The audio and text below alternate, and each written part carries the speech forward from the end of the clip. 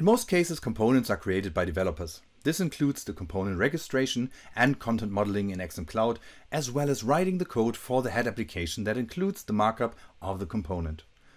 The work is usually shared among XM Cloud specialists and application developers.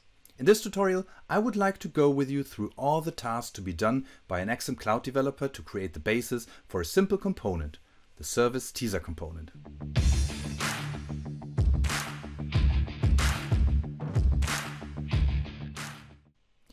In the last video, we created the text teaser component using the component builder UI without writing a single line of code.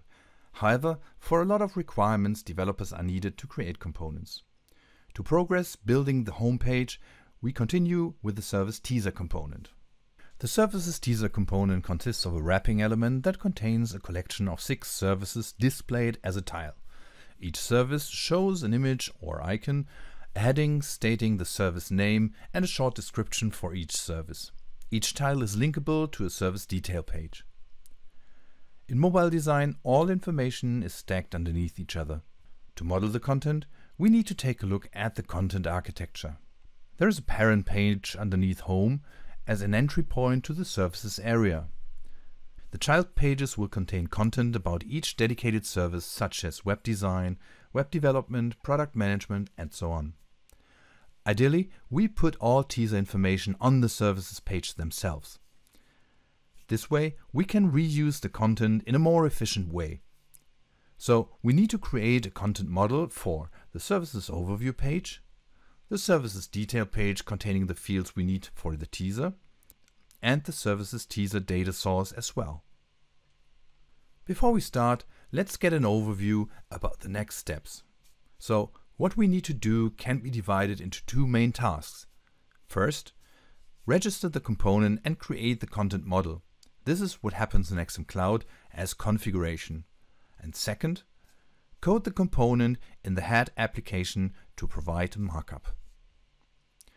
To register a component and create the content model, we need to go through the following steps. Create or reuse an existing module, clone a rendering, create or adjust the content model, install the feature to the site. We need to test the component, and we will also serialize the created items. To code the component, we will start to scaffold the component code, code the business logic, style the component, test it locally, and then deploy it. Considering the skill sets I see in a lot of projects, there are application developers that do not know Sitecore XM Cloud, and there are XM Cloud specialists. In those cases, the work can be split exactly with these 2 areas, meaning the XM Cloud specialists can prepare the content model, the rendering item, and everything that is required as XM Cloud items. Once done, those can be deployed to an environment the application developer connects the app to. The application developer can focus on building the application. So let's start with the first part. We want to create the content model for the pages. Therefore, we use Content Editor. Within the content tree, we navigate to the Templates, Project folder, and here we find all templates that have been created during the site collection creation in episode 3, where we set up the site collection and site. So let's use the insert options to create the page templates one by one. We create a new template and name it Services Overview. As a base template, we switch from the standard template to the page template of the site collection, which is located in the same folder. Next, I can select the location where the template should be stored. I select the company dev folder and hit the next button again. The template has been created for me and I can close the dialog. Inheriting from the page template provides a lot of common features required for a page. Next, we create a template for the services detail page. Also, here we select the page template as a base template.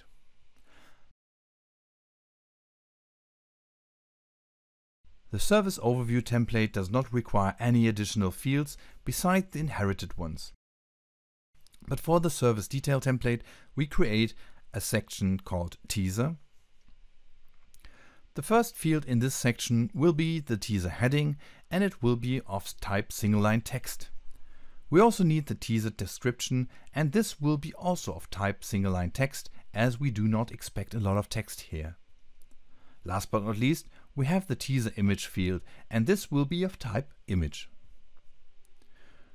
For the image field, we want to provide a source, as we want to guide authors later on where to find images for that site.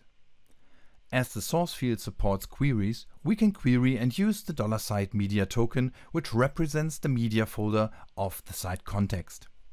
So pretty handy. If we did not provide that source, the author would always have to navigate from the Sitecore root node, which can be confusing on the one hand, but also means unnecessary clicks and the chance that authors store images in locations that are not meant for this purpose. We could also provide a dedicated path here to a folder that contains service teaser, but we leave that for now. Next, I assign the icons. Therefore, I navigate to the Configure tab and click on the Icons button. We can see the recently used icons and also go for more icons. Opening the icons dialog can take a while when opening for the first time. Here we can choose now from different libraries. I'm going into the Office library, and here I choose the piece icon for the service detail page. The same I do for the service overview page. Now the icon dialog opens faster as it has been cached. I go into the Office library again and choose the Pieces icon for the service overview page. We also want to guide the authors to create only service detail pages underneath a service overview page. Therefore, we select the service overview page and navigate to the Builder Options tab that is only available for template items.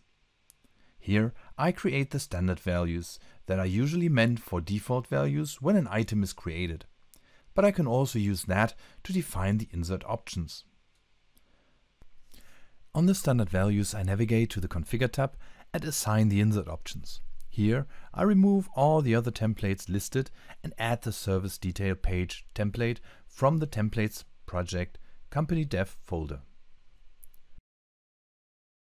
First task accomplished. Next, I want to create a module. A module bundles features in XM Cloud that are represented as items. This way, we get support for staying consistent when naming folders in different areas. But this also helps us administer our sites, as we can install modules to sites.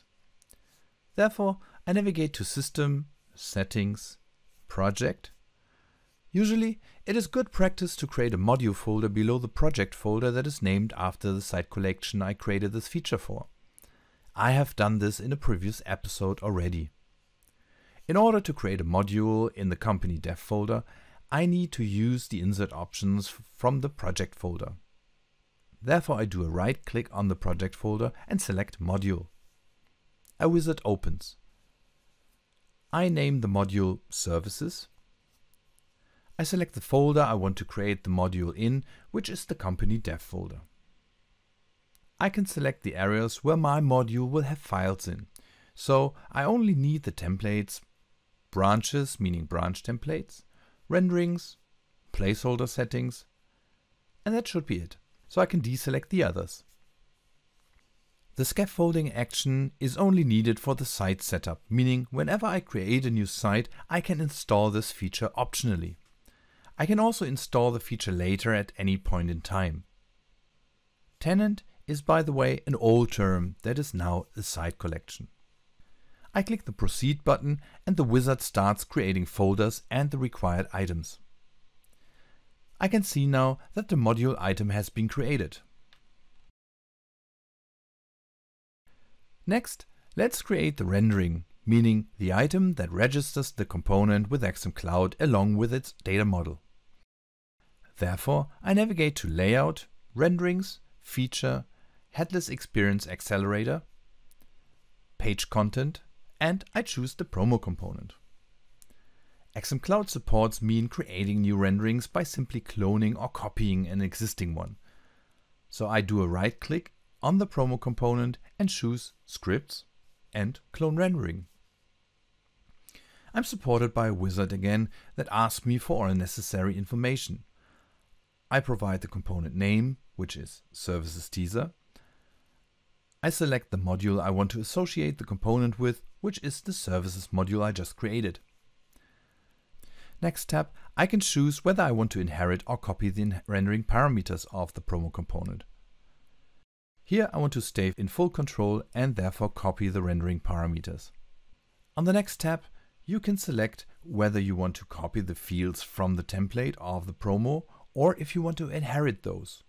We select to make a copy as we want to be able to delete them. This would not be possible when selecting the option to inherit those. By pressing proceed, the promo component is now cloned. Let's have a look on the created rendering item. As mentioned earlier, the rendering item registers the component with XM Cloud. Here, all connections to related items and resources are configured. I named the component services teaser with a blank. It's always good to support the marketer with good readability. However, the application developer will want to avoid blanks. Therefore, we set the component name to service teaser without blank. Further down, what we can see is that the data source template location has been set so the rendering knows what content model can be expected, which is the services teaser template that got created with a cloning process.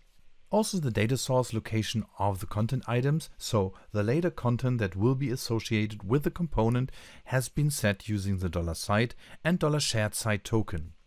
This way we make sure that the data source is always expected under the site context data service teaser folder or the shared site context data service teaser folder. This has all been done for us, but it's good to know how everything comes together. As the rendering item looks fine, we can navigate to the newly created templates. Going to Templates, Project, Company Dev, Services, we find the Services folder and the Services template. Taking a look at the Services template, we can see that the fields have been copied from promo. As we need other fields, let's just delete all of them. After refreshing the item, I can create a new section called Services. Within the Services section, I create the Services field as a multi-list. The multi-list should be limited to the services item of the particular site. So if you don't know how to create the query, you can copy it from the rendering item. So let's go back to the rendering item and copy the query for the site and the shared site context. By the way, the insert options and standard values that we had to create for the page templates have been already set with the clone rendering process. Let me copy the data source location queries and navigate back to my template to paste that into the source field. There are a few adjustments I have to make. First, I can simplify the query a bit by just using the path home/services instead of data. Additionally, I want items of type services detail listed. And I don't need the part for the shared site as of now, so I can remove that. Now I can save the template. Now, before we can install the new feature or module to the site, let's have a look if everything is set up correctly. When we navigate to the module we created before under System, Settings, Company Dev, Services, we can see the module item and underneath 2 items have been created. Add available renderings and add service data item. The add item action items are structured like that. Into the location in the target site, for example, available renderings item, we create a new item of type available services rendering item, which is a branch template, meaning a hierarchy of items that has been created on the clone rendering process. This item will be created with the name services. We could also set what fields should be prefilled, but that's not needed in our case. So the add available renderings item looks good, and it will at the end add the component to the toolbox. The add services data item looks also good. So we add to the data folder an item of type services teaser folder template and give the name services teaser. So as you can see, a module contains a building plan, what items need to be created at what location to make the feature work. This is especially useful when you administer multiple sites. Now that we checked everything, we can install the services module to the site. Therefore I select the site item, right-click, and select the script Add Site Module. When starting the script, we can see a list of all available modules that have not been installed to that site yet. In our case, I select the services module. So we keep that checked and confirm with the OK button. The module installs now all items required for the services feature. So there should be now a folder called Services under the Site Data folder, and we can create service items from here. That looks good. And when we look into the presentation available renderings, there is now a services item as well, where the services rendering has been added. So the new rendering appears in the toolbox of Pages and Experience Editor. Under Home, we need to create now the services overview page named Services. We could have created an Add Item action in the module for that. As we do not have an insert option for creating service overview pages, I click on Insert from Template and select the Services Overview Page template. I name the page item Services. We can add now a services page underneath using the insert options. Let's quickly do that. I name it Web Design. We set the heading as well to Web Design. Wouldn't it be easier to just use the item name as default for the heading field? That would actually save time. And remember standard values? So let's go. Back to the services detail template, I create the standard values. I put the $name token into the teaser heading field. This way you can pre-fill the item name into the heading field when creating a new service detail page. Back to the content tree. Let's add another service page. I call it Product Management. This is a much better user experience now. So let's add some more. I add a page for marketing, one for graphic design, a page for user experience, and one for web development. That should be enough for now. Back in the services data item, I can create a new services teaser data source item. I name it Service Teaser Homepage. Here I can see that the newly created services pages appear in the multi-list to be selected. Let's select all of them and save the item. Let's check if we can also use the component in Pages or Experience Editor. When opening the Pages editor, we find the newly created component in the toolbox or component list under Services. I can drag the component onto our page, and now I'm asked to create or select a data source. Please note that the location I can create items in is limited. This guides authors to manage content in the right location and reduces their time spent on content creation. I assign the data source I created in Content Editor before. Now we see an orange box stating that we are missing the React implementation. And that is true. We have not implemented the component yet. This is what we do in the next episode.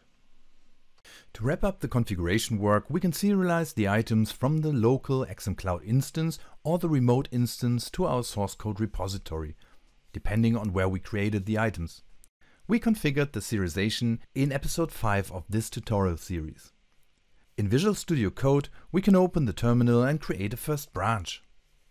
Therefore, we use the command git checkout using the parameter b and naming the branch Services Features. Now we can pull all items from the remote or local instance using the command .NET Sitecore pull, passing the name parameter that represents the name of the environment configured to be pulled from. In our case, that's dev. Now all new items are pulled and serialized as files into our source code repository. Let's stage our changes and pass the comment creating items related to service component. We commit and push them to the branch. Now the application developer can take over. Hey everyone, thanks for watching my video. Don't forget to leave a thumbs up if you liked it and subscribe and hit the notification bell if you don't want to miss further content from our Discover Sitecore channel. Leave a comment if you have questions or any remarks. See you next time.